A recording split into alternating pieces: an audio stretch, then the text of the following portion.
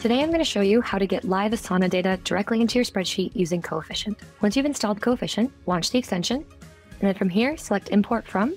Next, go to Connected Sources and select Add, find Asana, select Connect, and then select Authorize. Once you've authorized, you can begin your first import by selecting Start from Scratch. This will open the import preview, and here's where you'll select what data you want to import into your spreadsheet. With this connector, you can import your projects, tasks, workspaces, portfolios, users, teams, and workspaces.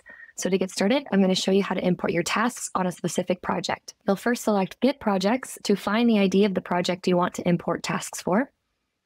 So select Preview. Then here you'll want to click to copy the project ID, navigate over here to the request, and then change the object to Get Tasks and paste your project ID.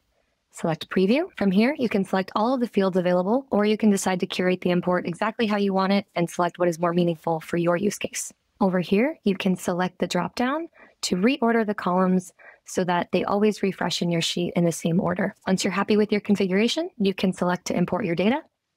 And once your data is in your sheet, you can select to set up a auto refresh schedule on an hourly, daily, or weekly basis so that your data is always up to date. Now that you know how to get started, you can begin pulling in your own Asana data. We hope you try it out for yourself, and thanks for watching.